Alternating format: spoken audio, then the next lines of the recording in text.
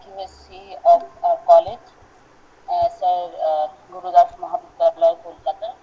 I welcome everyone present at today's program, our colleagues from this college, colleagues from other colleges, students from other institutions, our eminent speaker, most importantly, Dr. Shayantani Ghosh, Assistant Professor, NIT, Durgapur.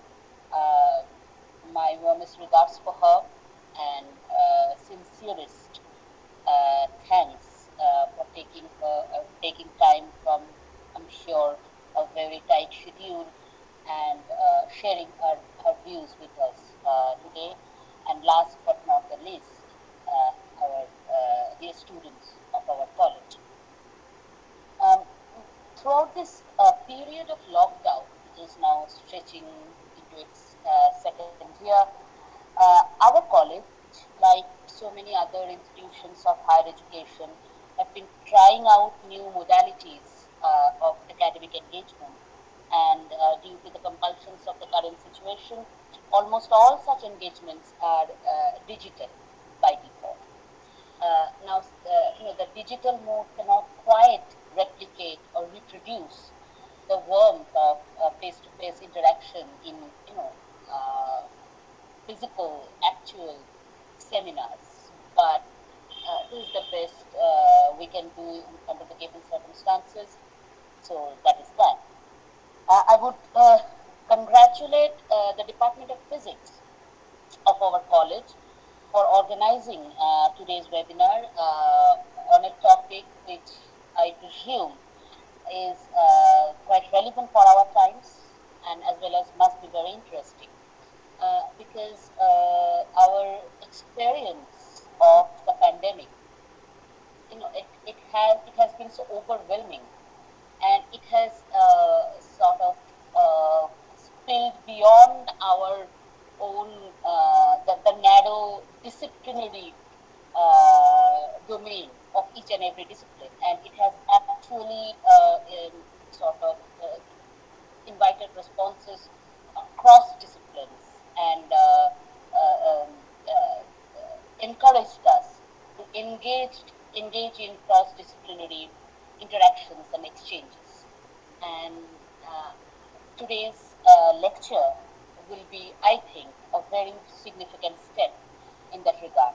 So I would once again like to thank all the participants and again the speaker for their gracious presence, and I hope that this will be an engaging and enriching experience for all of us. Thank you. I think without much delay, Shomitaji, I think we can now call on the speaker and we can all enjoy the lecture. Thank you. Thank you, Shinjini, for your words. Exactly, the content of the webinar will address the study of infectious diseases and its diffusion dynamics with the help of mathematical and computational models. And it will focus on the choice of appropriate model and parameters for understanding the very complex dynamics of such diseases. So without any delay, I would like to introduce and welcome our respected speaker, Dr. Shayantani Ghosh, in this webinar. Again, thanks for accepting our invitation in these hard times, and we are honored to have you with us. Dr. Ghosh is a faculty member of the Department of Physics in National Institute of Technology, Durgapur. Her alma maters include Jawaharlal Nehru University, Bose Institute, and IIT Delhi. Her research interest lies at the boundary of physics, mathematics, and biological systems, where complex natural phenomena can be explored using mathematical models and computational tools. So it is quite interdisciplinary. And her research collaborations with eminent institutes resulted in several publications in journals as well as conferences of national and international reputation. With substantial experience in teaching and research, she is now leading an active interdisciplinary research group in complex systems, dynamics, and statistical physics. I would request her to share her views on the topic. And again, thanks Shantori, Dr. Ghosh.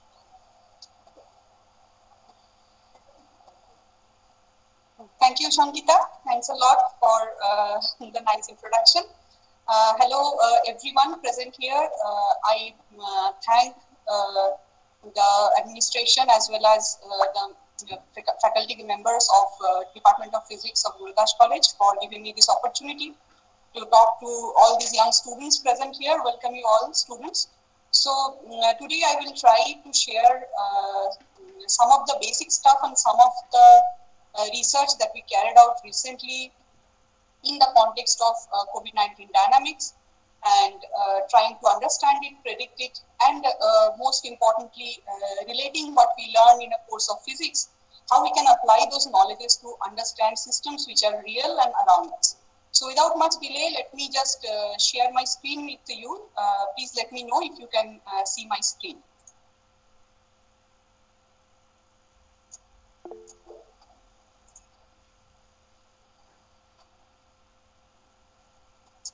Is my screen visible?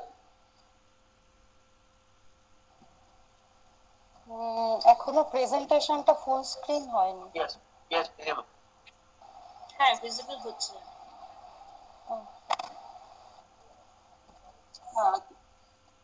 Is it now full screen?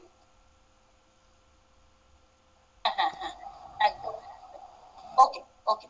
So I urge you all, because the topic is quite interdisciplinary and there are students present here, also faculty members from maybe various backgrounds. So if you are struggling to understand any idea, you can interrupt me at any point and ask me questions, and I will surely try to answer the questions then and there. And if you have any further questions, detailed questions, you can post that in the chat and I will try to address them after the presentation is over. So let us begin with our discussion of COVID-19 pandemic through the lens of computational physics. I really do not need to introduce to you a lot about the pandemic that is around us, that is the truth around us nowadays for maybe more than 1 year. And till now, 220 countries have been affected by this disease, approaching 20 crore infections worldwide, and the death toll is 40 lakhs, around 40 lakhs. So this pandemic is something that we have never witnessed something like this in our lifetime, or even our parents, and they also haven't seen something like this. So when something like this happens, the first question that comes into our mind, first question that we start asking ourselves, we are still asking ourselves that when is this going to be over? When we try to understand that, we need to answer questions about prediction, that what is going to happen in future if this is the data we have right now. So based on that, we try to understand that how this dynamics, this very complicated dynamics, and I will come to it, that why it is so complicated to predict something on this kind of complex dynamics. It depends on various factors. It depends on virus itself, obviously. It also depends on fomites, and fomites means that when someone touches something or someone sneezes or something, and that is also capable of spreading the disease even when the person is not present there. Airborne disease, it is an airborne disease or not, that. Also, the population being affected, the properties of that population, their immunity level, their age, their vulnerability, things like that. Symptoms are one important factor. Testing kits and efficiency of those testing kits, accuracy of that is one factor. Healthcare facility that we can provide to people, the sick people. And also the most important part is that in this entire process that is going on, there are different level of time scales at work. So together all these things make this dynamics really complicated, and when you try to predict something on that, what you need is a quantitative model. So when I'm talking about quantitative models, I must just mention a little bit about in general what kind of models I'm talking about. So there is a field which is a very interdisciplinary field where mostly physicists, they contribute, with their mathematical and computational tools, and that is at the very boundary of physics, mathematics, and the real systems, that is society or biology or ecology, something like that, where they apply their tools, the very well developed mathematical tools that we have in physics, to solve problems to these complex dynamical systems. So in these kind of systems, what happens is that there is no certain chain from a reason to a result, and that result is reason for something else, something like that. But there are complicated feedback loops present there. And these feedback loops make it very tough to understand that what goes on in a long time limit.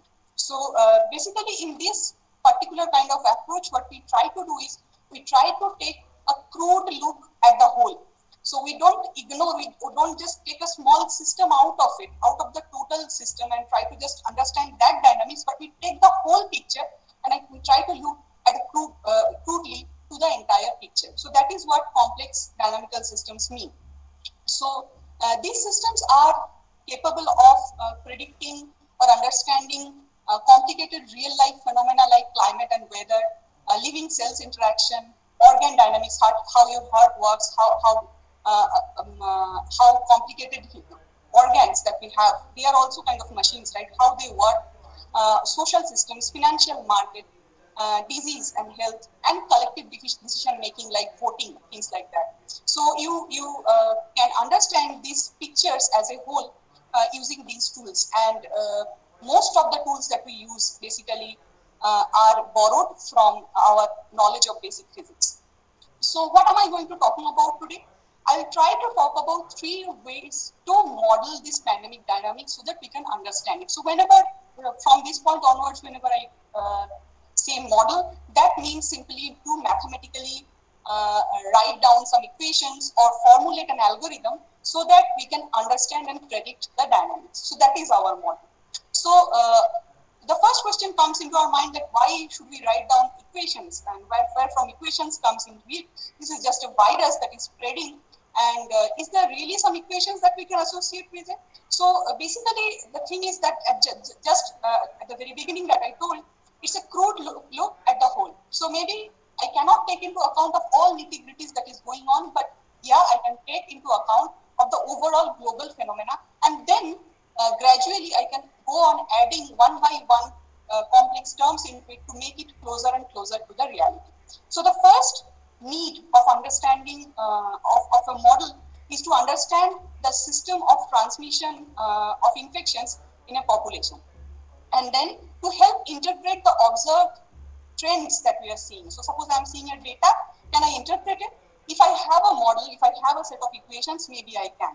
Then to identify key determinants of the epidemic, what are the controlling factors of an epidemic? What are the parameters very precisely that are associated in spreading of the epidemic? Then we can predict that how should we go on and collect data so that we can understand the scenario better? What would be the best way to collect this data? And to forecast future direction of the epidemic and evaluate the potential impact of any intervention. So intervention means like lockdown, like closing long distance travels, closing schools, vaccination. These are interventions that we are doing to stop that spread of disease. So what kind of effect can we expect from these interventions, that also we can predict and evaluate. So you don't have to do the experiment on the crowd itself. You can do it on your computer and at least understand that what will happen when you do it in the real life system. So the first and foremost tool that we have, and that is the most common tool that is being used all around the world from maybe last 1 year or so, people have tried their best to develop these models, are based on differential equations. So the very basic differential equation that talks about these disease transmission models are quite old. And the first model that came into the picture was called an SIR model, and I will talk about it in a few minutes. So that SIR model was developed to successfully predict plague data, and that is long back.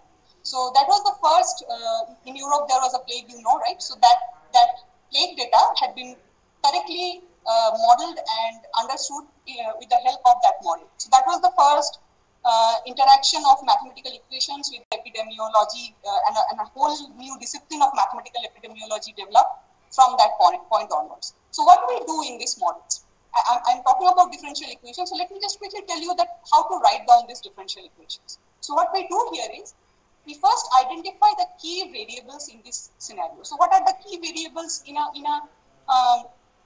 pandemic system? Key variables are people. So we are the ones who are getting infected, right? So how many kinds of people you can imagine? The people who can get sick, who are not sick yet, right? So they are one set or one box of people you can imagine.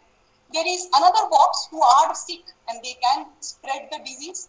And there will be some people who got recovered. So this is the simplest kind of way to write it down. There are other ways to write it as well. So we'll talk about it. But in a very simplest, crude way, if you want to understand an epidemic like this, so this is the steps. These are the three boxes that we can talk about in a society. People who can get sick, people who are sick, and people who have recovered from the disease.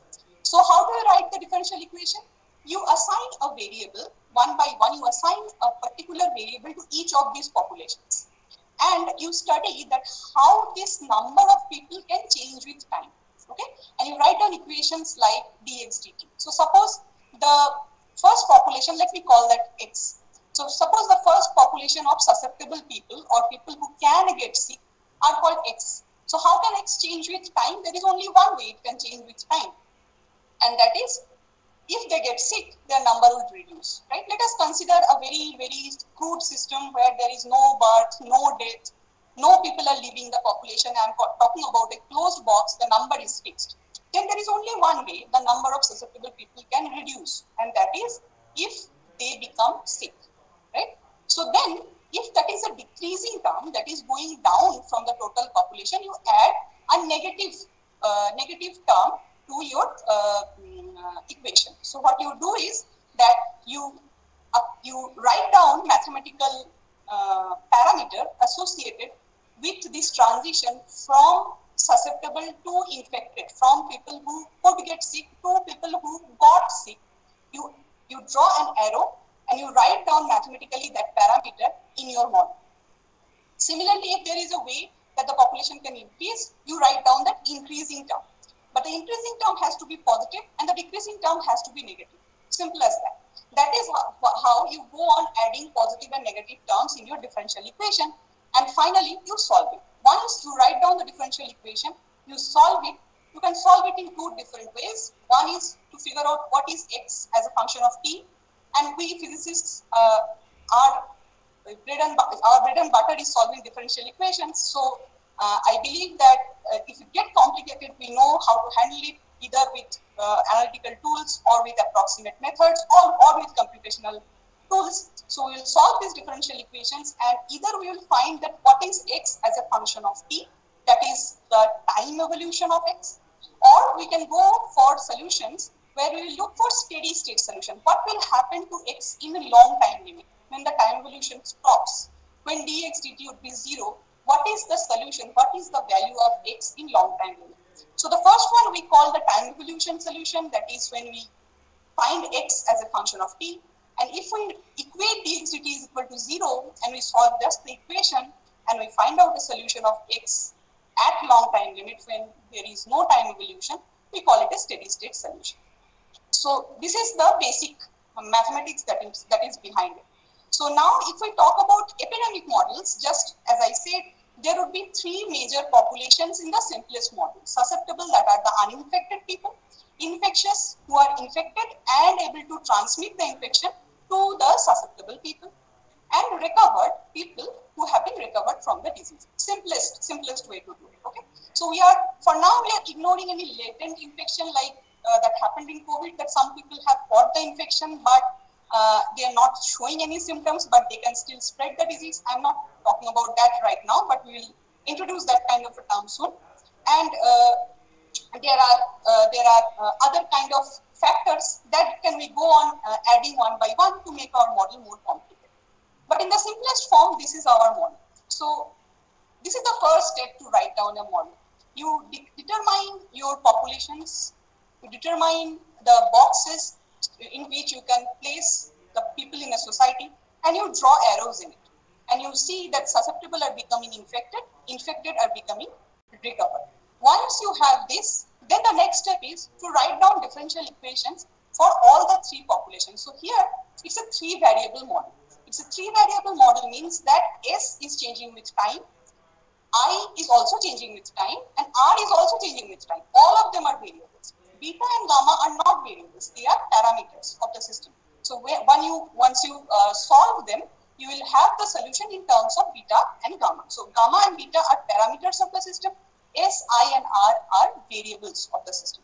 So now we write down the differential equations associated with it with some assumptions. As I just said, a very, very naive way of modeling it.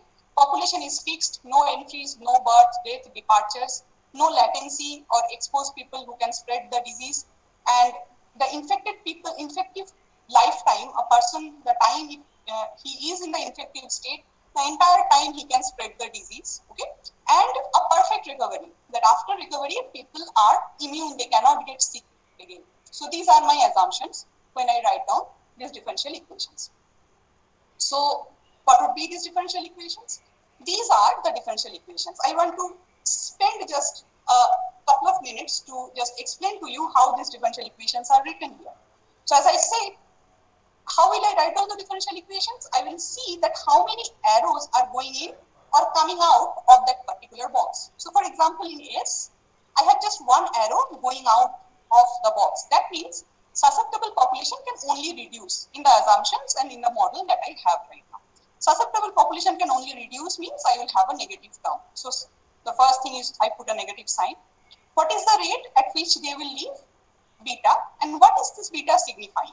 The beta is signifying that a susceptible person meets an infected person and the infected person transmits the disease to the susceptible one, right? So the infected person gives the disease, he sneezes or coughs or something like that happens, and the disease comes to the susceptible people. So that person who was in susceptible population moves to the infected population. So what are the factors that can control this? The first thing is that how infectious the disease is, right? So that property, the property is related to neither susceptible or infected people, which is a global property of the system, is taken into account by this parameter beta. Beta is taking care of how infectious this disease is. High beta means very infectious, low beta means less infectious, okay? And it also depends on how many susceptible and infected people are there, right? So if you have only single infected person, how many person he can meet, right? And it also depends on how many susceptible people you have. If you have a lot of susceptible people, there is the probability also becomes high that the infected person will meet a lot of susceptible people. So it is proportional to the number of uninfected people present and how contagious the disease is. Thus, this is the equation. Beta, that is how contagious the disease is. S and I, that is the number of susceptible and infected people, normalized by the fraction. So either you consider that total number of susceptible people meeting a fraction of infected people, the total fraction, n is the total population, that is I by n tells you what is the fraction of infected people, and that basically tells you that what is the probability of meeting an infected person while you move around into this population, right? So normalized by this n. That is the first equation that I wrote, that how the susceptible population decreases. And when this population decreases, these many people per unit time leave the susceptible population and go into the infected box, right? So this is the term that tells you that how the infected population's number is going up, the same number. The people who are living, they are not going anywhere, they are just leaving this box and entering this box. Thus, this is the total population that is entering this infected population, okay? Now, how many arrows are there related to infected population? I see one is going in, that is I have already taken care of, and another leaving out. This out arrow that I have is from infected to recovered, and the infected to recovered transition depends on how much good healthcare facility I can provide to these people. So if I have a very good healthcare facility, then I will save more and more of them, they will be recovered very soon. That factor is taken care by this parameter gamma. Gamma takes into account that how fast you can recover, what is the rate of your recovery. This also is a parameter that takes care of the fact that what is the standard time in which a person recovers from a virus. Usually the viruses have a standard time up to which you remain sick. So that also is taken care inside this parameter gamma. And obviously, if you have more infected people per unit time, more people will be recovered. Thus, gamma times I. So these many people get recovered and they leave infected population and join the recovered population. Thus, DRDT becomes gamma I again. So this is the total 3 variable differential equations, all coupled differential equations, which gives the idea of the simplest kind of a model that can give us an interpretation of how this disease spreads. Okay, and with all these assumptions that I mentioned, right? So all these assumptions that I mentioned, this is the simplest model that explains that how this particular disease can spread. So 2 parameters, beta and gamma, both would be greater than 0 because both are kind of rates or probabilities, and SIR are all numbers of people. If you consider all of them normalized, divide them by n and call fraction of people in all these populations, still all of them, all the variables are also positive. So all real positive values for parameters as well as my variables. So this is the simplest model that I have, and if I now solve these differential equations and I try to figure out S as a function of t, R as a function of t, I as a function of t, this is the graph that I get. And in all our data that we were seeing for COVID-19, we talk about this first wave, second wave, and we're looking at this data, and always we see these bell-shaped curves, right? This is the bell shape that we see here. This is the graph, the infectious disease, fraction of infectious people in a population, or maybe total number of infected people in a population. That gives me this bell-shaped curve. Susceptible constantly goes down, recovered constantly goes up, and this is the bell, this is the wave that we mentioned, right? So in one set of differential equations, if we go on solving it, you get this one wave that gives you an idea of how the disease had spread. And if you change the parameters, what can happen? The curve, this peak can be very sharp, or this peak can be very flat. This rise can be very sharp or very flat. And these factors put direct pressure on the infrastructure that you have. So suppose I have that this total time gives you that what is the total time we are spending with this pandemic, right? So this axis, the time axis, tells you the lifetime of the pandemic.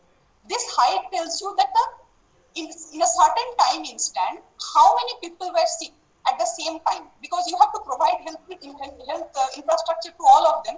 So the height of the peak matters. If you can make this curve a little bit flat, then people get sick, but at a much more slower rate, and you can provide infrastructure to them as they get recovered at the same time, right? But if this is a very sharp peak, then it always happens that at a certain point in time, at a certain period of time, there will be a huge pressure on your health infrastructure, and we have seen it, so we understand that what happens in this kind of a situation. So the simplest model using just 3 variables and 2 parameters, SIR. Okay, so beta and gamma are the parameters associated with it, and if I take the ratio of these 2 parameters and we find out beta by gamma, that quantity is a very important quantity, and in all of epidemiology, this particular quantity is a very important quantity which tells you that how powerful an epidemic is going to be.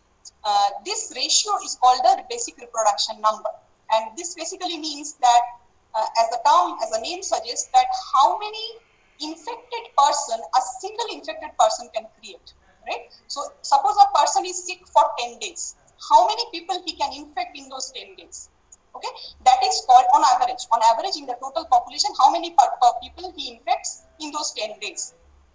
Okay, so beta is the rate at which he infects, and 1 by gamma is the rate at which he recovers. So beta by gamma gives you a kind of an estimate that how far this disease will spread, and this is a very important quantity. An epidemic always occurs if beta by gamma is greater than 1 mathematically, and if you get higher and higher values of this reproduction number, that means you are going to face a very, very strong pandemic.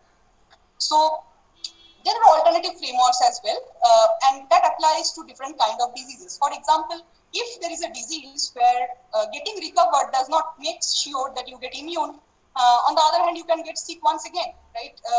Respiratory viral infections, influenza kind of things, right? So there, you catch the infection, you get recovered, but then you can get sick again. So then there is no point of adding another population of recovered, but you can just consider switching between susceptible and infected and write down your model in the same way I did. Write down your differential equations. This time you will have just two variables, but the two parameters should also be there with a similar constants, right? So this is an alternative framework depending on what kind of disease you have. So this way you can adapt a model to your framework as your diseases change, and as you want to add more and more realistic features, realistic things into your model. For example, SIRS, when you recover, you stay there, recovered for some time, then you join the susceptible population once again. So maybe loss of immunity after 6 months. After 6 months, you can get susceptible once again. Some diseases are there where people usually recover fast, but they can also go into a chronic state where they remain sick for a very, very long time. These two time scales are different. You can get either recovered very fast, or you move on to a chronic state and you stay there for a very long time. So you draw your compartments accordingly. These are called compartmentals models of society. You draw compartments accordingly. You write down your parameters, and then you start writing down your differential equations, counting your arrows. How many arrows going out? How many arrows coming in? Which term is basically needs presence of another person, like infected person? Presence of infected person is needed for getting from susceptible to infective, or it is a linear phenomenon. So linear or non-linear, you just judge it and you write down your differential equations. So you can go on complicating these models depending on the demand of the particular disease that you are dealing with, and kind of this is the model that is well accepted right now for COVID-19, and people are trying to model phenomena variants of this model, but this is the kind of model that we have. So how many populations we have? 5 populations we have: susceptible, exposed, infected, quarantined, recovered. Susceptible are the same people who can get infected. Exposed, that means you have caught the infection, but you have not shown any symptoms, so you are still undetected and you are still spreading the disease. So that means from susceptible to exposed, you can move in 2 different ways. The first way, if you can meet an exposed person. Second way, if you meet an infected person. So 2 arrows I have placed, 2 ways you can move from susceptible to exposed. Exposed is when you caught the disease but not showing any symptoms, but after a certain time, with some probability, will show symptoms, and you move from exposed to infected population. Infected is showing symptoms, subject to testing. If it is tested, if you are aware enough that you go for testing, you will be asked to get quarantined. Once you are quarantined, you are not meeting, ideally speaking, you are not meeting anyone, and you are restricted from spreading the disease anymore. So you remain quarantined, and it takes some time for you to get to the recovered state. And some people are maybe not tested, they remain in the infective state, and then finally they recover after a certain amount of time. So these are the arrow pictures. So I think the idea of the model and the arrows are more or less clear. Now you put one by one parameters to all these arrows, and you count on yourself that how many parameters you have and how complicated the system is going to be. Okay, so this is the more or less the modified framework from SIR model that is being adapted to understand the dynamics of COVID-19 pandemic. So with this setup, 5 differential equations all coupled, you can now go on and solve these differential equations. Now to get the time solution, you need to solve all the coupled set of differential equation and figure out S as a function of t, E as a function of t, and so on. That is not possible, analytically doing it not possible. Take help of computational tools. You solve the differential equation using your computational tools, and you vary the parameters to see that what parameters are affecting the spread of the disease much. Okay, so that is the question. That is the first question that was the first goal of developing a model. Which of these parameters, so many of them, which of parameters are actually most important in controlling the disease. Because if you think, you can associate one or other physical quantity to each of these parameters, right? For example, E to I. What is the fraction? What should this parameter reflect? It must reflect the testing efficiency, right? That how a person from exposed person goes to infective state, or how an infected person goes to recovery state. What is the rate of getting quarantine? You can associate one or other parameter with every physical factor with every parameter that is lying there, right? So you change them and you see their effect on your epidemic model, right? So how do you control it? You get a hint of that from there. So there are several ways of controlling it. The first way would be reducing the susceptible population itself. That particular way of controlling it is vaccination. So if you vaccinate, the number of people in the susceptible state are going to reduce as soon as they take vaccine, right? That is what is supposed to happen. So you can draw an arrow directly from susceptible to recovered, or you can consider them people who have immunity, right? So you can draw an arrow directly from susceptible to recovered and relate a parameter of the efficiency of vaccination along with that. Reducing beta or epsilon. So let me just go and show you. Beta and epsilon were these two parameters who indicated that how will you move from susceptible to exposed. What are the phenomena, what are the interventions that we are doing to stop that? These are the things like washing hands, isolating sick people. That means stopping you to meet with exposed and infected people. That basically is reflected by beta and epsilon. So if you are stopping the infected people or exposed people meeting with you, those parameters are reflected by beta and epsilon. When you close down, shut down public events, things like that, that is what you do. Or increasing a better, efficient, faster, efficient testing kits, and you move people from infected to quarantine.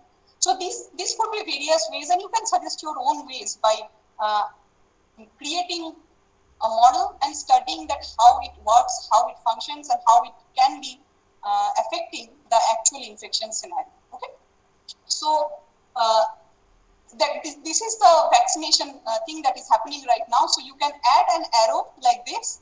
You can draw another box called vaccinated people, and you can add it directly here. Or if you consider vaccinated and recovered people as same, you can just directly add an arrow like this to the recovered population, and you have to write down that term in your set of differential equations to account for it. Okay, so this is how you include phenomena of vaccination into it. So this is the basic way of how you model it with ordinary differential equations. But ordinary differential equations are just one approach of modeling these systems. And one of the major things that is left out in this particular way, though it's very efficient and very successfully predicting and very successfully trying to estimate the possible intervention strategies, there are some questions that are unanswered in this kind of models. And those questions are like, here we answer question like how many people will be infected at a particular point in time, how many of them will remain infected, how fast or how slow the disease will die out. This kind of global general questions we can answer. But we cannot answer questions like who is likely to be infected next, or which are the critical person whom we should vaccinate, who are the critical persons for infection spreading, whom we should vaccinate first, right? So no individuality. It's a global phenomena. Global questions are being answered by this ODE approach.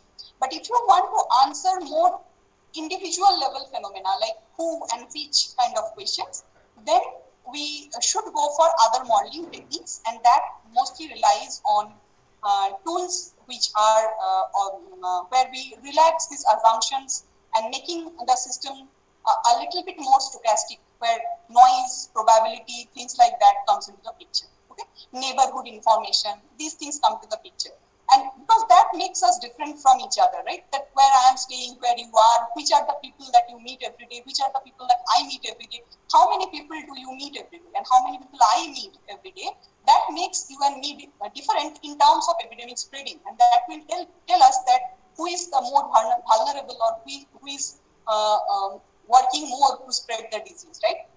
So instead of this homogeneous mixing where we assume that everyone can meet everyone and we ignore the heterogeneity present in the society, we consider neighborhood information using the simplest kind of models, which are lattice models. So lattice models are basically tool of physics, and lattice gas models, lattice Brownian motion models, lattice spin models, like where you consider that up and down spins present and they are flipping depending on, and these are well known to students of physics, that how spins flip, how they go towards one particular kind of steady state, and how we take into neighborhood of information to account for the phenomena of this flipping, right? That if you have a spin surrounded by an up spin surrounded by many down spins, then the probability of that particular spin getting flipped is much more. So this is a neighborhood information, and we can use this kind of tools to understand epidemic spreading on lattice. So let me just show you how you can do that. So you can consider a 2D community. You can consider a community of a 2D lattice system, okay, where you consider some boxes are getting filled by this blue color and some boxes are empty. So this is a huge box, and if you zoom into it, you will see this small pixels, blue and black pixels. So you can consider that whenever a box is filled with blue, there you can assume that there is a house or there are some person, and other places are empty, okay? And then you can sprinkle some information about who is sick in this population, and you can use the same techniques like spin flip, finding probability of who is more probable of getting sick in the next step using the neighborhood information. You can consider different ranges of neighborhood, and that will give you also an estimation of how much the people are moving. So if there is lockdown, then you can consider that the people in a particular house like this are not going to be much away from their own house, and you can consider a neighborhood of just d is equal to 1. So here I just denote that how we are considering the neighborhood in this simulation. So if they are not moving that much, then they may be considering d is equal to 1. Okay, and if it is a bit relaxed, then maybe d equal to 2. When there is no lockdown or a sudden lifting of lockdown, you can consider that they move a large radius around them, and if they can move there, then they can also infect people there. So what we have done is that we have taken satellite images which is available using Google Earth. You can take these satellite images of localities, and using some simple basic image processing techniques, you can convert this satellite images into a 2D lattice. You can one by one go on, do some simple image processing like contrast adjustment and also thresholding, and you can get a picture like this. Okay, when some boxes are filled and some boxes are empty. Then you take these tiles, and over the entire picture of a town, of a state, you can create a big lattice where each and every small locality is basically something like this. Okay, so I think you understand what I'm saying here. So you can take the satellite picture and you can basically map it onto your lattice, and you can now take the information that, and that information is basically available in your online COVID-19 websites which are tracking data every day, that which town or which cities or which localities, which pin codes to be very specifically, you see COVID infection. You start from there, you make one of these boxes red, and you start seeing the evolution, time evolution of how this disease can spread. So you see that starting sprinkling this disease in one or two boxes over the entire population, as time goes on, you can track one by one how the disease is spreading. And here you can answer this individual question that which locality, which town, which people are more probable of getting sick in the next time step. Okay, you can change the density of these lattice boxes and assume societies with less and very high population density and see different results there. You can assume different rate of transitions, different probabilities of how people can get sick, and you can basically extract that from real data that you have online available. So these are the simulations that you can perform, and that gives very, very accurate behavior of how a particular system behaves in long time limit, and what you can expect from the system in long time limit. So here I had a video, but I don't know why it's still loading. Okay, so let me just skip that. So here I had a video to show you the difference between the epidemic spread, simulated epidemic spread in a dense populated area and a scattered populated area, and that tells you basically the difference, the measures that we need to take, separate measures that we need to take for areas where the population is really dense, and how that might affect the disease spread. What is the extent of the disease spread, that also. So here it has started. So you can see the dense populated area is being, it is so fast, infection is spreading there, and at the end, almost everyone is infected in there. Okay. On the other hand, in scattered population, a huge chunk is still left where the disease can spread. So the intervention policy could not be same for both these areas that we have here. Here you can see the effect of neighborhood, that is the if people obey lockdown kind of things very well, and if they do not, then how it affects the disease transmission. So in the first picture here, in the first simulation here, you see where D is 1, that is the first nearest neighbor range is only being considered for disease transmission. In the other one, here you consider up to the second level of neighbors, and the disease transmission range is abruptly different in both these scenarios. The simulation is again taking some time to run, but that can be seen from these simulations, that in D is equal to 1, the number of infection where people are obeying lockdown, the number of infection and the number of people getting sick at each and every time step are much more different than when people are not obeying, and you can basically relate it to real data and see what kind of behavior you can expect. So just D is equal to 1 to D is equal to 2. That is the difference that you can see. Okay, so just a little bit one step away from your neighborhood, and this is the difference that you see. Okay, so let us come to vaccination in lattice models. So if you want to consider vaccination in lattice models, what you are going to do is you are going to you will select some people in this lattice model and call them, immunize them. That means you will vaccinate them and they cannot get sick anymore, they cannot spread the disease anymore. Okay, so here in a lattice you add some people who are infected, these red blobs, and some people who are vaccinated, the blue blobs, and then you study the lattice, the dynamics onto the lattice. So using this model, the other way is to use a similar kind of model on networks. So in networks, the restriction that one person can only have 2D picture, something like that, is basically removed, and you can consider that different people in a population can have different levels of friends, different levels of people they meet.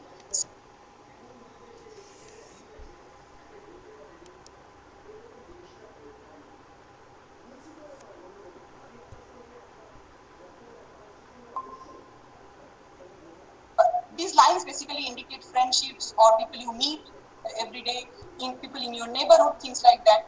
And if you draw this kind of, create this kind of a picture over a network in our society, then you will see that there are always some people who are meeting a lot of people every day, who meet a lot of people. They have a lot of friends either, or their job is such that they meet a lot of people every day, while some people are there who just meet 1 or 2 people per day.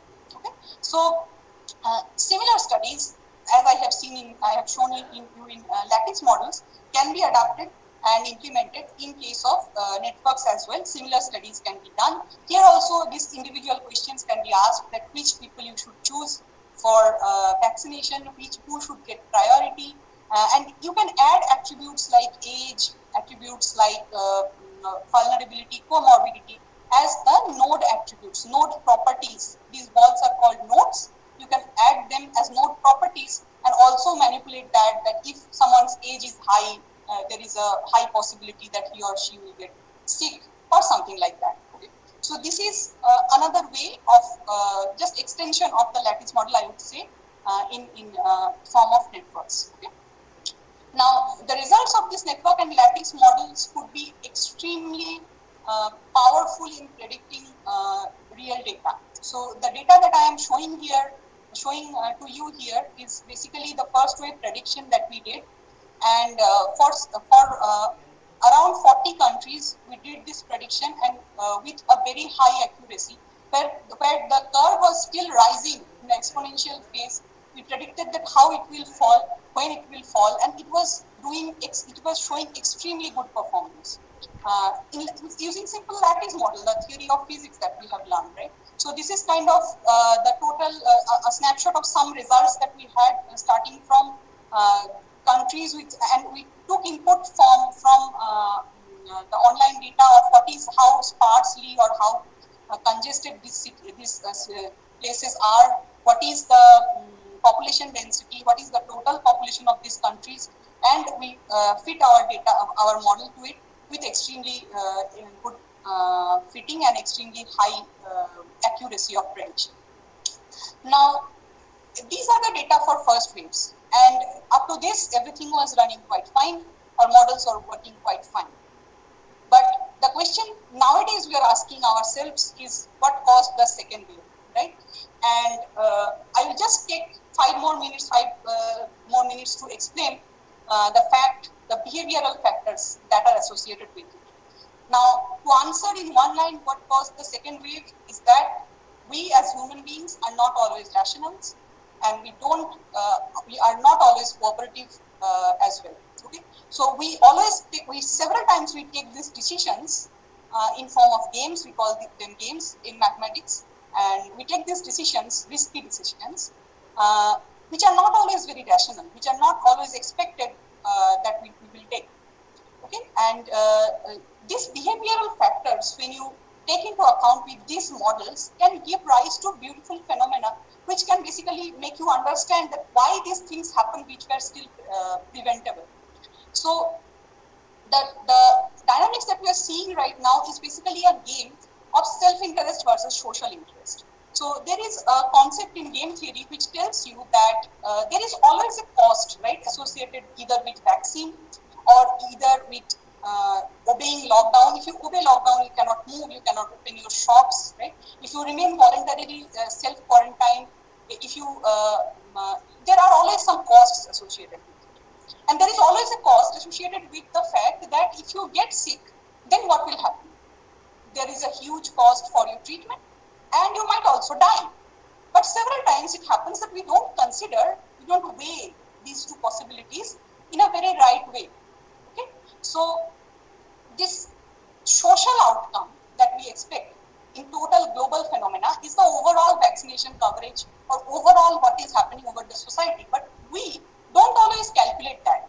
Most of the time we calculate that what will happen if I take the vaccine, or if I do not take the vaccine, how much I am going to get affected. What will happen if I obey the lockdown, if I don't open my shop, if I don't travel long distances, how much I am getting benefited or how much loss I am facing.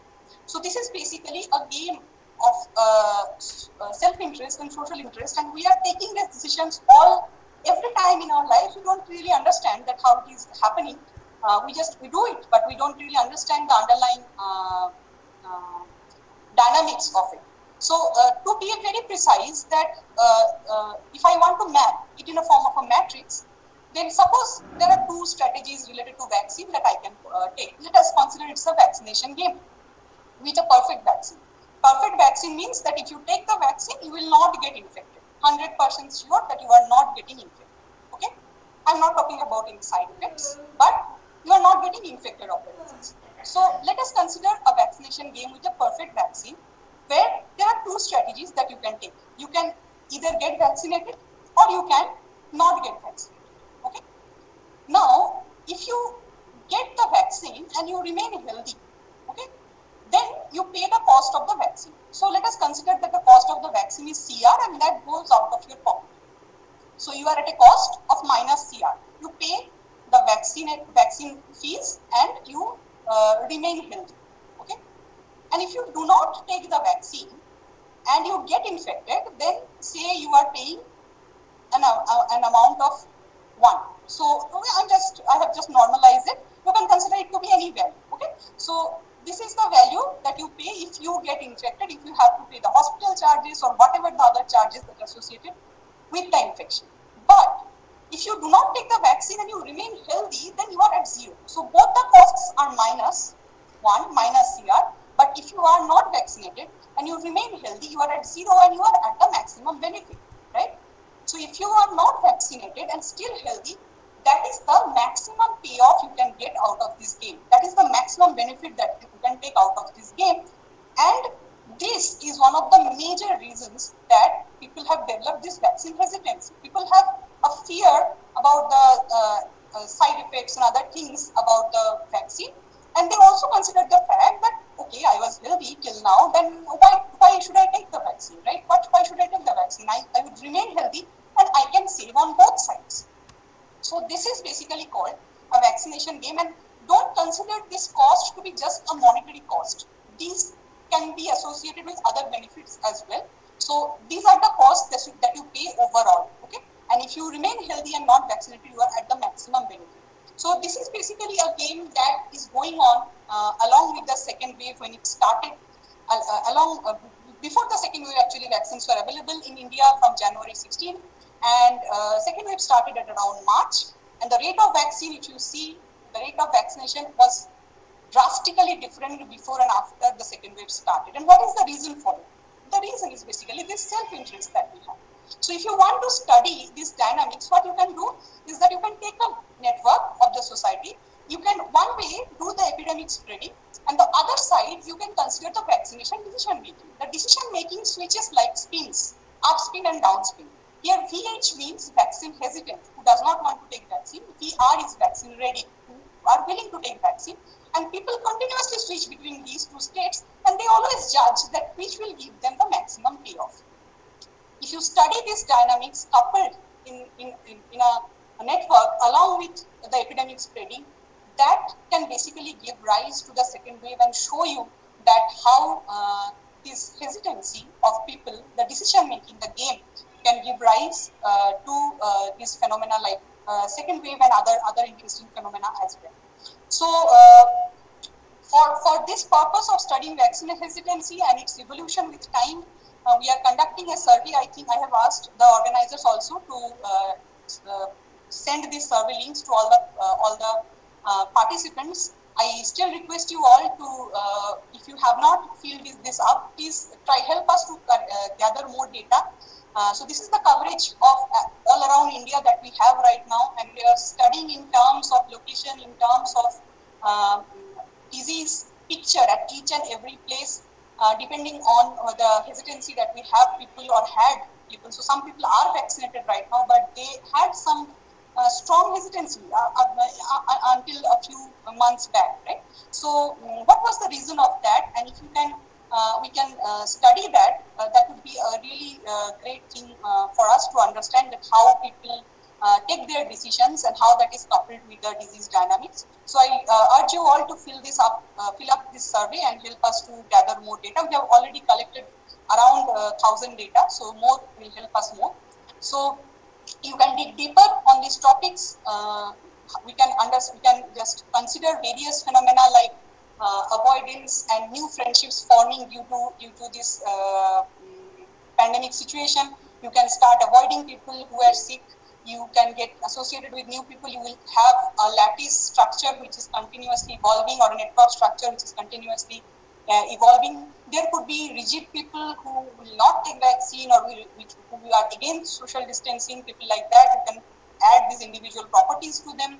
You can study competition with a delay, so you can assume that the disease has already started, and then at a point vaccines arrive, what happens then? And obviously you can study vaccine hesitancy and the behavioral reasons. But there are many more things to extend these problems and make them more and more closer to the reality. So This is another way, but today I don't have much time to talk about it. This is Brownian motion-based tracking of disease, and here you can basically study the spatial fomites that I mentioned, that someone leaves the place but still leaves a track of viruses behind. And if someone crosses that, there is a certain probability that he or she can get sick. It's another way of understanding spatially how the disease could affect in spatial way if the disease is spreading not only from people to people but also through the space. So just as a finishing note, I want to say that these tools are powerful. They're extremely powerful because now we are facing a pandemic, and we are modeling and understanding and predicting its data. And what else can spread other than a virus? Several things actually spread, like a virus, like an idea or a habit or some scientific theory. Rumors spread very, very fast through these social networks. Nowadays, using WhatsApp and Facebook, these things spread very fast. And the dynamics is exactly like the same. You can consider that some person who knows about the rumor and he spreads that to someone else. And those who do not know it, they are the susceptible people, and that is how it spreads. Political campaigns spread, trends spread. So using similar mechanisms, similar methodologies, adapting it to the proper problem that you are doing, you have to change it a little bit according to the problem that you are handling. You can also study these social epidemics or social contagion. So that the power of these particular tools do not end with epidemic. It is much beyond that, understanding social phenomena. So to conclude, the take-home messages I would want to convey to you is that we learned how differential equations could be a good tool to understand model of epidemics. They are very simple models, simplest models with very computationally light platform. Many a times you can handle them analytically. If not, then small computational tools are enough to solve these differential equations. Relaxing assumptions a little bit, lattice models, tools borrowed from physics can be used extensively and very much in a real life picture to understand this disease spread. And also we discussed a little bit about vaccine perception and underlying this game of vaccine perception a little bit. And we also, I just tried to expose you a little bit about the versatility of the tools and the huge spectrum of the scopes that are there.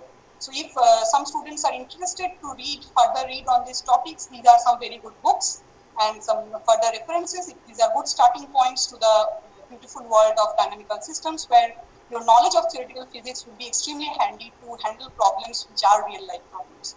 So I stop here for today, again urging you once again to survey, to answer you through our survey link.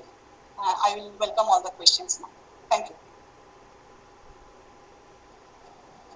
Thank you, Dr. Shayantari Ghosh. It was a wonderful presentation. Hello. So I would request our colleague, Professor Shivnath Puchai, to hold the question answer session. Shivnath, hello. Yes, I am audible. Yes, you are audible. First question, Urmila Sengupta. Why is there negative sign in gamma? Can you just repeat the question once again? First question, Urmila Sengupta. Why is there negative sign in gamma?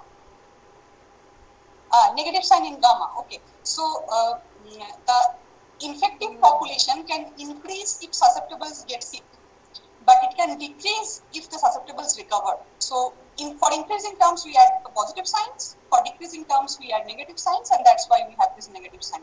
Gamma in front of that will be a negative sign in the infection equation, because that is how the population reduces, and a positive sign in the recovered equation, because that is how the recovered population increases. Okay, so signs would be decided depending on the way of the arrows. If the arrows are going in a box, positive; out a box, negative. Okay. Second question, Sanjay De. Why we did not divide by n in case of gamma proportionality, or second term in the rate of change of sick people? I am not actually getting the question very clearly. Is it written in the chat? I can take it from there. Yes. Okay. Okay. Let me just have a look from there. Okay, so Sanjay there, right? So why don't we divide by n in case of gamma proportionality, or the second term in the rate of change of sick people? Okay, okay. So nice question. Here is that in the first equation, if you see that how many, so say there are some infective people in a population, right? And you are a susceptible person. You are one susceptible person. So what is the probability that if you met 10 people in a day, one of them is infected? What is the probability of that? You take the total number of infected people and divide it by the total population. That gives you the probability that out of the 10 people, how many of them would be sick, right? So there, the division by n was necessary. But in case of gamma, what we are finding is that at a particular rate per unit time, say in 10 days, the COVID patients generally recover. Then gamma would be 1 by 10. Okay, and the multiplicative factor is I, because if there are already 5 people sick, then out of those 5 people, some would get recovered after 10 days. So there is no need of there the total absolute number is necessary. There we do not need a fraction of the total population, right? So we need to know that if I have 100 sick people and they are supposed to get recovered in 10 days, then how many of them are recovered in per unit time? So there I do not need to divide the total population by n, right? So that is the answer. So the next question is by Anjan Chandra. When can we say it is an epidemic? So mathematically speaking, if R0 is more than 1, this is an epidemic. Okay, and if we want to understand this conceptually, then the total number of sick people in a population should become 0. Then you say the epidemic is over. Once the epidemic starts and it goes through this exponential phase, always the epidemic when they start, and if R0, that is the beta by gamma term, is more than 1, it will always start through this exponential growth. If it has this exponential growth, it is going to be an epidemic. When the epidemic is over, when it falls and the total population becomes 0, then you can say the epidemic is over. But in a population like us, where you have big country, then it is not possible to assume that it is 0, but maybe below a certain threshold, you can say that the epidemic is over. Okay. So the next question is by Palash Nath. How the unit of time is chosen in numerical calculation. For the numerical simulation, the time first is adjusted as iterations. So in each iteration we calculate it. Then we pan it over any particular country's data that we are simulating, and we scale it accordingly. That is how we choose the time axis for numerical simulation. So first it is just iterations, step 1, step 2, step 3, like that. And then we pan it over the entire, for a particular country, the time that we are taking. We take that, map it over it, and then we take it as days. We calculate it as days accordingly. Okay. What is the significance of omega in the accepted model? I do not understand this question. Which model do you mean? শান্তরে I think ওই SIEPR না এরকম model. Okay. Okay, omega is the death rate. So in the I have checked it. So let me just share the screen once again. I think you can see it. So omega here is the death rate. Okay, so each of these people, the first model we considered, there we considered a fixed population, no birth, no death. But this is a very general population where people can join, people can leave. So there is a birth rate and the death rate. Death rate is fixed for susceptible people, exposed people, but it is a little bit more for infected people, and that is basically because of the disease. So they have the infection, so their death rate has to be a little bit more, right? So that is the significance of omega.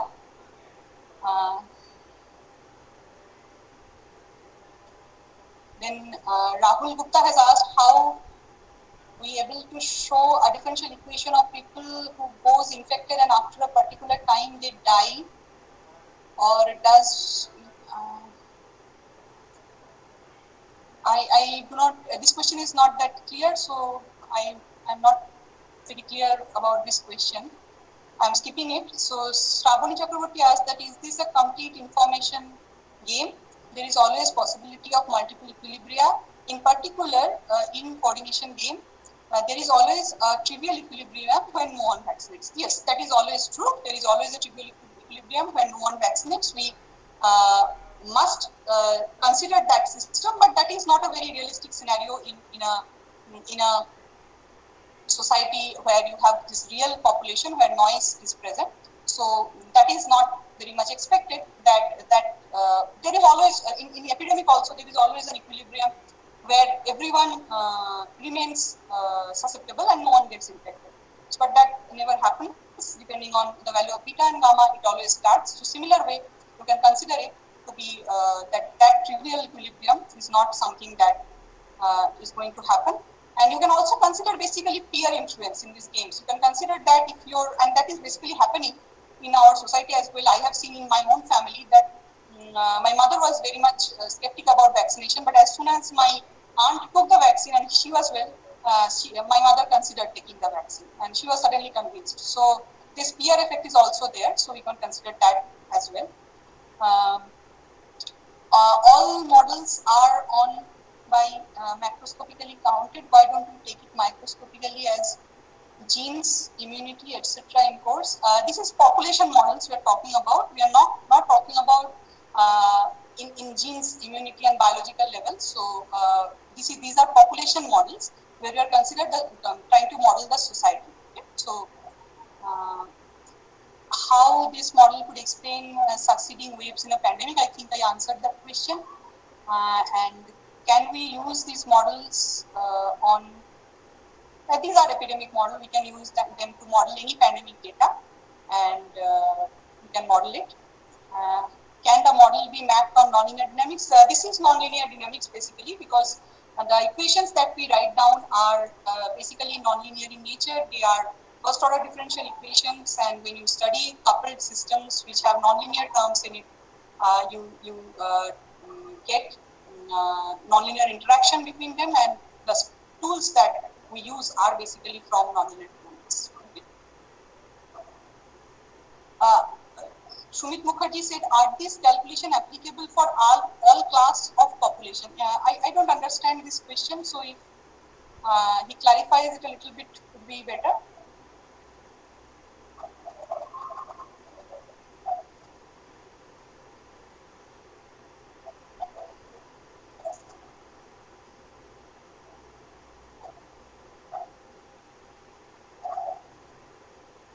Okay, Shongita, I think if there are any further question, I can take that.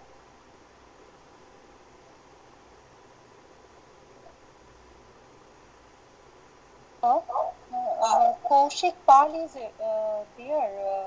Hello, Kaushik Pal, can you hear us? Hello. Okay. So yes. I have received the answer. Okay.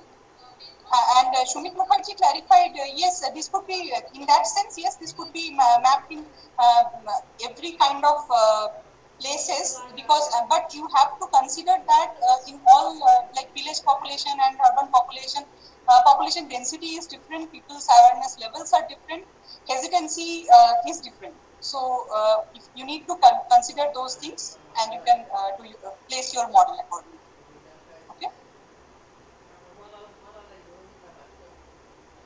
আচ্ছা, আমার একটা question ছিল ওই হ্যাঁ first একদম প্রথমে যে মডেলটা নিয়ে খুব সিম্পল একটা মডেল নিয়ে ডিসকাস করা হচ্ছিল, তখন একটা ওই ইনফেক্টেড পিপলের একটা গ্রাফ দেখলাম আমরা, যেটা বেল শেপড গ্রাফ ছিল। সেখানে টাইমের স্কেলটা বা এগুলো কিভাবে চুজ করা হচ্ছিল ওই ইটারেশন থেকে?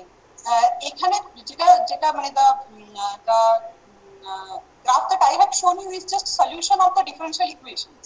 এবং সেখানে time scale is basically being decided by this beta and gamma. মানে gamma is basically the recovery rate. মানে consider that people recover in a certain amount of time, right? So suppose gamma is 0.1, that basically means that people are supposed to get recovered after 10 days, 1/10, something like that. Okay, সেখান থেকে time scale is coming into the picture. But the graphs that I have shown you just are the solutions of the differential equation only. The simulation result not. These are just direct solution of the differential equation, coupled differential equation, solved it and figured out the functions. আচ্ছা, আর একটা question ছিল, ওই যে different কান্ট্রিজের জন্য যে সিমুলেশনের গ্রাফটা ছিল, সেখানে তাহলে এই যে প্যারামিটারস গুলো, এগুলো কান্ট্রি টু কান্ট্রি তো ডিফার করছে। সব ডিফার করবে। হ্যাঁ, এবার তো এই ডেটাগুলো কিভাবে মানে কি বলে কালেক্টেড ডেটা থেকে কিভাবে এই প্যারামিটার গুলো ফিক্স করা হয় সেটা একটু মানে দ্য মেজর থিং যেটা একটা মেজর রোল প্লে করছে, যেটা ডেফিনেটলি হচ্ছে পপুলেশন ডেনসিটি। এবং কিছু কিছু data we can get from যে ডেটা উই হ্যাভ অনলাইন, যে ওয়ার্ল্ডোমিটার বল বা any other websites that R hosting COVID-19 data. From there you can basically get this idea about initial infection কত ছিল, what is the average population of this country, what is the average age of people in the country. This you can get, and the parameters are basically optimized using genetic algorithm. Genetic algorithm একটা মানে optimization algorithm যেটা we have used to figure out যে যদি এই রকম data হয় তাহলে parameter গুলো কি হবে। প্যারামিটার গুলো সব প্রথম থেকে ফিক্স ছিল না। প্যারামিটার গুলোর মধ্যে কিছু কিছু like the population size, the population density and maybe the age, যেগুলো একটা কোনো কান্ট্রির জন্য জানতে পারা যায়। যেমন ফর এক্সাম্পল ইন্ডিয়ার জন্য আমাদের অ্যাভারেজ এজ হচ্ছে around 25, on the other hand US এর ক্ষেত্রে সেটা হচ্ছে 40। সো এরকম ধরনের ডেটাগুলো you can get from country specific data. আর বাকি পুরো মডেলের parameter has been optimised using genetic algorithm fitting এর জন্য। আচ্ছা, আর এই যে কম্পিউটেশনাল যে এটা ইউজ করা হয় সলভ করার জন্য, সেটা কি রকম টাইপের, মানে কোনো প্রোগ্রামিং মেথড বা মানে কি টুল ইউজ করা হয় সেটা? এমনি প্রোগ্রামিংটা পাইথনে করা হয়েছে, ল্যাটিসটাকে ফার্স্টে কনসিডার করে পাইথন প্ল্যাটফর্মে it has been done. Genetic algorithm এবং fitting everything has been done in Python. তার মধ্যে ইকুয়েশন গুলোকে ওয়ান বাই ওয়ান ইমপ্লিমেন্ট করা হয়েছে, যে মানে এইভাবে ট্রানজিশনস আর পসিবল সেগুলোকে ইমপ্লিমেন্ট করা হয়েছে। করে ওই জেনেটিক অ্যালগরিদম বারবার করে, genetic algorithm works on a principal of mutation actually, যে যদি মানে ইট tries to mix and match different parameters. যেমন সেই ক্রস ওভার করতাম না আমরা বায়োলজিতে ছোটবেলায়, সেইখান থেকে অ্যাকচুয়ালি কনসেপ্টটা আসে। এবং genetic algorithm tries to mix and match parameter values and see that what is the optimum set of parameter values. তো এটাকে পাইথনে বেসিক্যালি একটা বড় ম্যাট্রিক্স নিয়ে, যেখানে তুই কান্ট্রিটাকে পুরো ইজ রিপ্রেজেন্টেড বাই একটা বড় মানে একটা ম্যাট্রিক্সই, যেটার মধ্যে অ্যাকচুয়ালি পুরো কান্ট্রিটার ডেটাটা রয়েছে, how many people R there, what is the structure, কেমন ভাবে পপুলেশন স্ক্যাটার্ড রয়েছে। দেন you simulate it, run the disease, এবং তারপরে সেখান থেকে you take the data and try to fit it iterative ভাবে বারবার করে করে। আচ্ছা, এটা তার মানে যে কোনো ইনফেকশাস ডিজিজের জন্য এইভাবে একটা ডায়নামিক, কিন্তু you have to choose the model মানে কারেক্টলি। ধর যদি এরকম হয়, যেমন ধর এখন যেটা জানা যাচ্ছে, যখন আমরা করেছি তখন এটা ছিল না, তখন পর্যন্ত ইনফরমেশন ছিল this data that I have, the results that I have শোন ইউ, সেটা হচ্ছে ধর লাস্ট ইয়ার অ্যারাউন্ড সেপ্টেম্বরে করা। এখন যে কাজগুলো আমরা করছি তাতে we have to consider the fact that some recovered people R again getting infected, so we have to add that arrow. সেইভাবে ইউ হ্যাভ টু মানে চুজ ইউর মডেল প্রপারলি, যেহেতু যে ধরনের ইনফেকশন বা যে ধরনের disease we are studying, accordingly you have to make your model more and more close to reality. Otherwise টুলগুলো সব same, টুলগুলো you can use, কোনো অসুবিধা নেই। আর ওই যে প্যারামিটারটা ছিল যেটার উপরে ভ্যালু, যেটার উপরে ডিপেন্ড করে এপিডেমিকটা ফিক্স করা হচ্ছিল, কোনটা ওই আর নট বা আর এরকম বলে কিছু ডিনোট করা হচ্ছিল, বিটা বাই গামা মনে হয়। হ্যাঁ, তো ওটার ভ্যালুর উপরে কি প্যান্ডেমিক কিনা সেটা ডিপেন্ড করে? মানে হ্যাঁ, মানে ওটা হচ্ছে সিম্পল অ্যাসাইনমেন্ট মডেলের ক্ষেত্রে ওটা বিটা বাই গামা। এবার যদি the model becomes complicated, R becomes also complicated. R এর expressionটাও complicated হয়ে যায়। It takes into account of all the parameters that are there. কিন্তু R এর expressionটা complicated হয়ে যায়, কিন্তু এটা সবসময় ঠিক যদি R পজিটিভ হয়, মানে R যদি greater than 1 হয়, it is going to become an epidemic. R R যদি less than 1 হয়, তার মানে কি অ্যাকচুয়ালি যে রিপ্রোডাকশন নাম্বার যেটা বললাম, মানে ধর আমি যতদিন ইনফেক্টেড তার মধ্যে আমি যদি আর একটা লোককে ইনফেক্টেড করি, তাহলে ইনফেকশনের নাম্বারটা কিন্তু বাড়বে না। সেইটা ফলে যদি ওটা লেস দ্যান 1 হয়, তার মানে ওটা আলটিমেটলি উইল ফল ডাউন, ওটা এপিডেমিক পর্যায়ে যাবে না। না আমি বলছি এপিডেমিকের থেকেও তো আরেকটু বেশি হলে তবে প্যান্ডেমিক হয় না, তো ওই রকম কোনো থ্রেশহোল্ড ভ্যালুটা না সেইটা সেই অর্থে নেই। এপিডেমিক আর প্যান্ডেমিকের তফাৎটা হচ্ছে বেসিক্যালি যে মানে কতটা জায়গা জুড়ে ছড়ালো, এবং এটা যে প্যান্ডেমিক হয়েছে তার কারণ এটাই যে মানে ট্রান্সপোর্টটা যেটা গ্লোবালি ছড়িয়ে গেছে প্রথমে, সেই জন্য এটা প্যান্ডেমিক। এমনি থ্রেশহোল্ড হিসেবে দেখতে গেলে দিস ইজ মানে ওইটার ওই দিক থেকে R0 দিক থেকে কোনো আলাদা ইয়ে নেই, মানে 1 এর থেকে বেশি হলে আর 1.2 মোটামুটি সিভিয়ার, 2 হয়ে গেল মানে সে বেশ ভালো মতো সিভিয়ার এরকম আর কি। That basically tales you the exponent যে কিভাবে ওটা এপিডেমিক। আর এটা থেকে কি মানে আগে থেকে কোনো ওয়েভ প্রেডিক্ট করা সম্ভব? মানে আমি যখন মানে ডেটাটা পাচ্ছি তারপরে সেটা ডায়নামিক্স এক্সপ্লেইন করতে পারছি। আমি এটাই বলতে চাইছি যে মানে সেভারাল মডেলস লোকে করছে যেখানে বেসিক্যালি লোকে ওয়েভটা হয়ে যাওয়ার পরে আমি বলতেই পারি যে মাই ডেটা ফিটস ইট, ঠিক আছে, কিন্তু the point is can I predict it before hand. If you want to predict it before hand সেখানে তোকে এই বিহেভিয়ারাল ফ্যাক্টর গুলো আনতেই হবে, কারণ basically second wave is the মানে reason for the second wave is the behavioural.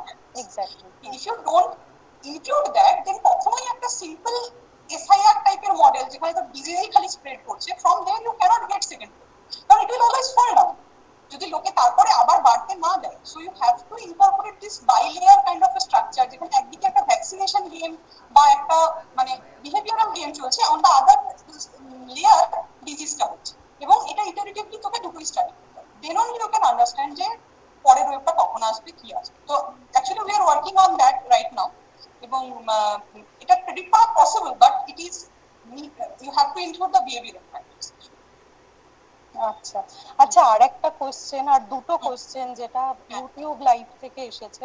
Doctor Shubhankar Saha উনি question করেছেন, have you considered the total population for a particular region or a territory? Is not there an effect of migration? হ্যাঁ, there is an effect of migration, এবং সেটাকে যদি মডেলে দেখানো হয় মানে আমার ডিফারেনশিয়াল ইকুয়েশনে দ্যাট একটু আগে যেখানটা আমি শেয়ার করেছিলাম ওই ডেথ রেটটা যখন একজন জিজ্ঞেস করছিল, তখন ওই যে বার্থ রেট যেটা basically that is the incoming population is susceptible tax into account of migration as well. কিন্তু এবার যদি এটা ধরা হয় যে আমার infected people are also moving, তাহলে সেটাকে ল্যাটিস মডেলে আমাদের মডেলে ইনকর্পোরেট করা হয়নি। We are considered that it's a more or less, because তখন যে সময় করা সে সময় মোটামুটি ওয়ার্ল্ড ওয়াইড একটা লকডাউন সিচুয়েশন ছিল। উই হ্যাভ নট কনসিডার্ড যে একদম হঠাৎ করে লোকে ট্রাভেল করে সেখানে পৌঁছাচ্ছে। If you start the population after the disease is over, একবার যদি স্টার্ট করে দিস যে হ্যাঁ people now can move, that can also give rise to second wave actually. ওকে, আচ্ছা আর একটা কোশ্চেন আছে, সেটা হচ্ছে ওই ACIQR ফ্রেমওয়ার্ক থেকে, যে you have considered the infection rate very low as the rate trajectory is showing, does such type of fit in the scenario when the infection rate is very high? আমি আরেকবার repeat করি, এটা হচ্ছে ACIQR ফ্রেমওয়ার্কটার জন্য, যেখানে উনি বলছেন যে ইনফেকশন রেটটা ভেরি লো ছিল, যেটা ওই রেট ট্র্যাজেক্টরিটা থেকে বোঝা যাচ্ছে। তো এটা কি যখন ইনফেকশন রেট ভেরি হাই সেই সিনারিওর জন্য ফিট করবে?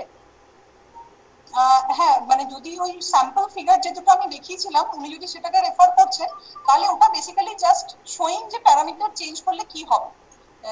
যদি সেখানে কোনো দেশে আমি দেখি যে খুব স্টিপলি রাইজিং গ্রাফ, তার মানে সেখানে ইনফেকশন রেট খুব high, you have to change infection rate accordingly, you have to মানে অ্যাডজাস্ট ওই জেনেটিক অ্যালগরিদম বা কিছু একটা অপটিমাইজেশন অ্যালগরিদম ইউজ করে you have to choose your parameters correctly. এবং এখানে যেহেতু মাল্টিপল প্যারামিটার একসাথে রয়েছে, you have to use a good optimization algorithm to choose. এবার যদি কোনো কান্ট্রিতে আমি দেখি যে it's a very flat kind of a graph, তাহলে সেখানে আমাকে সেইভাবে ইনফেকশন রেট বা রিকভারি রেট ধরতে হবে। ওইটা জাস্ট একটা এক্সাম্পল গ্রাফ ছিল যে কিভাবে প্যারামিটার চেঞ্জ করলে মানে বিহেভিয়ারটা চেঞ্জ হতে পারে সেটা দেখা। আচ্ছা ঠিক আছে, উনি হয়তো আনসার পেয়েছেন। আর একটা কোশ্চেন আছে, এক মিনিট আমি একটু, হ্যাঁ দেখতে পেয়েছি। এটা হচ্ছে ওই ডক্টর শুভঙ্কর সাহাই প্রশ্ন করছেন, উনি অ্যাকচুয়ালি আমাদের এখানকারই ম্যাথামেটিক্সের ফ্যাকাল্টি, যে what type of distribution have you considered when you R converting the deterministic model two stochastic one? Parameter distribution deterministic model থেকে স্টকাস্টিক মডেলে, ডিটারমিনিস্টিক মডেল থেকে আমি স্টকাস্টিক ডিফারেনশিয়াল ইকুয়েশন টাইপের কোনো মডেল করিনি। আমি ডিটারমিনিস্টিক মডেল যেটা, সেটা আমার জাস্ট যেটা dx dt যে আমি লিখলাম যে 5টা ডিফারেনশিয়াল ইকুয়েশন, সেটা আমার ডিটারমিনিস্টিক মডেল। স্টকাস্টিক মডেলটা কিন্তু পুরোটাই সিমুলেশন বেসড। সুতরাং এরকম নয় যে জাস্ট আমি প্যারামিটার গুলোর একটা ডিস্ট্রিবিউশন কনসিডার করে স্ট্যাটিস্টিক মডেলে শিফট করে গেছি, সেটা কিন্তু নয়। মানে আমি পুরো ফ্রেমওয়ার্কটাই অ্যাকচুয়ালি আলাদা হয়ে গেছে। আমি বুঝতে পারছি না এক্স্যাক্টলি, হয়তো ওনার সাথে একটু ডিসকাস করলে ভালো হতো, কিন্তু কোশ্চেনটা হয়তো আনসার হচ্ছে কিনা আমি বুঝতে পারছি না অ্যাকচুয়ালি। আচ্ছা শুভঙ্কর, তুমি কি শুনতে পাচ্ছ আমাদের কথা? তাহলে তুমি ডাইরেক্টলি একবার কোশ্চেনটা করতে পারো। হ্যালো, আচ্ছা আমি ততক্ষণে আরো দুটো, না উনি মনে হচ্ছে ইউটিউব লাইভ থেকে দেখছেন, তো সেই কারণে মনে হচ্ছে ও কথা বলতে পারছি না মনে হচ্ছে। ওকে, তাহলে এখানে আমি ইউটিউব লাইভে আরো দুটো কোশ্চেন দেখতে পাচ্ছি, সেটা তাহলে করি। এটা হচ্ছে বোধহয়, হ্যাঁ, কৌশিক দা করছেন, ডক্টর কৌশিক পাল। হচ্ছে can the model B mapped with non linear dynamics? হ্যাঁ হ্যাঁ হ্যাঁ, একদমই একদমই। মানে এই মডেলটা নন লিনিয়ার ডিনামিক্যালি মডেলই বলেই ভাবা যেতে পারে, because we have non linear terms এবং because it's a dynamical equation set. এটা definitely non linear ডাইনামিক্সেরই model. This is the approach of non linear dynamics only. যখন ডিটারমিনিস্টিক পার্টটা করছি, মানে যতক্ষণ আমার ডিফারেনশিয়াল ইকুয়েশন লেভেলে জিনিসটা রয়েছে, ডিএক্স ডিটি ডিওয়াই ডিটি লেভেলে রয়েছে, it is non linear ডিনামিক্যাল model. আচ্ছা, আর একটা কোশ্চেন ওই ডক্টর কৌশিক পালেরই, যে প্রোগ্রামিং করার সময় এইসব মডেলের ক্ষেত্রে কি কোনো অ্যাজাম্পশন করতে হয়? যদি ফিউচারে কোনো ধরনের ইনফেকশন রেট জানতে চাই, কিভাবে অ্যাজাম্পশন গুলো সেট করব? অ্যাজাম্পশন অ্যাজ সাচ, মানে আমার মডেলে আমরা চেষ্টা করছিলাম যে যতটা সম্ভব ডেটা ড্রিভেন করা যায়। তো সেজন্য আমরা যেগুলো মানে অ্যাজাম্পশন ঠিক বলবো না, যেগুলো নিয়েছি সেগুলো সমস্ত কিছুই ডেটা থেকে নেওয়ার চেষ্টা করছি, যেগুলো আমি এক্সাম্পল দিলাম, মানে এজ ডিস্ট্রিবিউশন বা পপুলেশন, এইগুলো। আর মডেলের মানে প্যারামিটার অপটিমাইজেশনটা কিন্তু অ্যালগোরিদম করেছে, জেনেটিক অ্যালগোরিদম করেছে। সেখানে আমি আলাদা করে কোনো অ্যাজাম্পশন সেই অর্থে সেট করিনি। টোটাল পপুলেশনটা ফিক্স ধরা হয়েছিল ল্যাটিসের ক্ষেত্রে, সেটা একটা অ্যাজাম্পশন বলতে পারেন। এবং যেটা আরেকজন ফ্যাকাল্টিও বলেছিলেন যে মাইগ্রেশন কনসিডার করা হয়নি, কোনো মুভমেন্ট কনসিডার করা হয়নি, জাস্ট একটা নেবারহুড কনসিডার করা হয়েছে যে up to this neighbourhood people are moving, ব্যাস এই পর্যন্ত, এইটাই অ্যাজাম্পশন ছিল। ফুলি কৌশিক দা তোমার আনসার পেয়েছো? তাহলে আর তো এই মুহূর্তে কোনো আনসার দেখতে পাচ্ছি না, এই কোশ্চেন দেখতে পাচ্ছি না। তাহলে আরেকটা কোশ্চেন ছিল ওকে, doctor Shubhankar Saha, is it a non-linear differential model? It is a non-linear differential equation model. হ্যাঁ। আর সেরকম কোনো কোশ্চেন আপাতত নেই। তাহলে এই কোশ্চেন আনসার সেশনটা কি শেষ করি? আর কোনো কেউ কিছু কোশ্চেন করবে?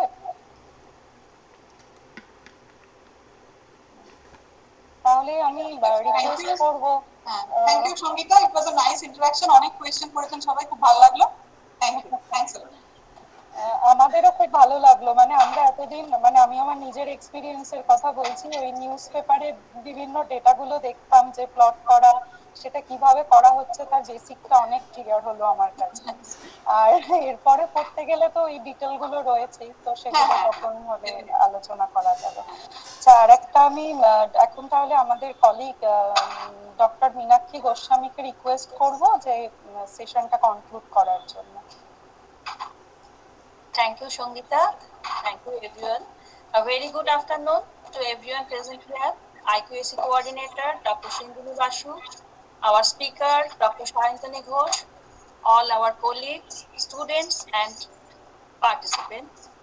It is an honor for me to have the opportunity to deliver a vote of thanks on this webinar.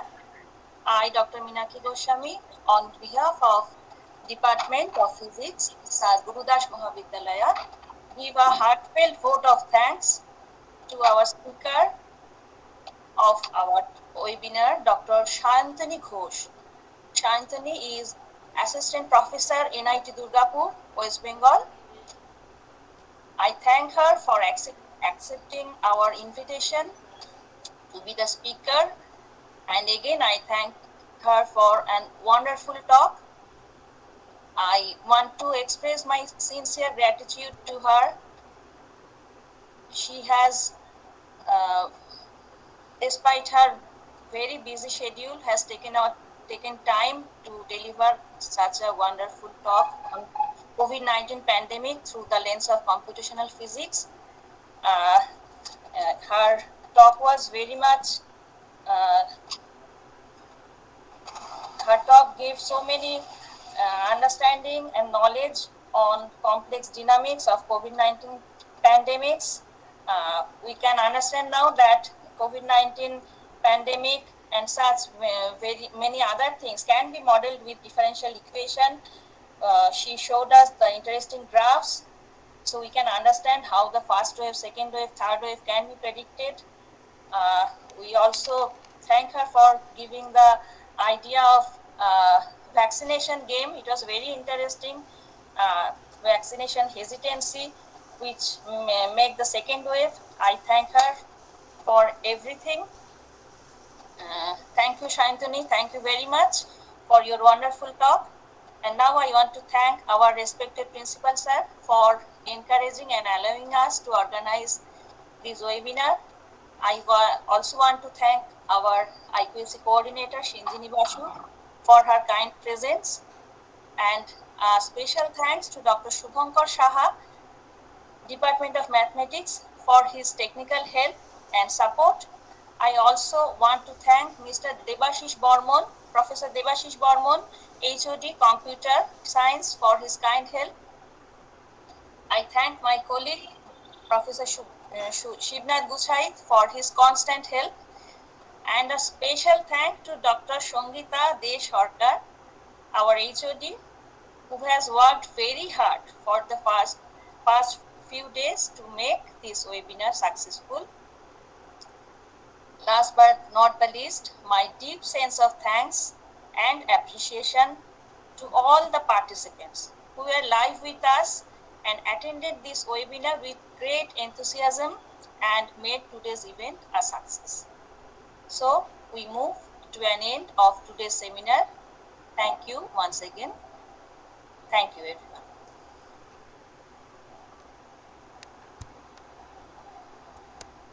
তাহলে আমরা কি লিভ করব?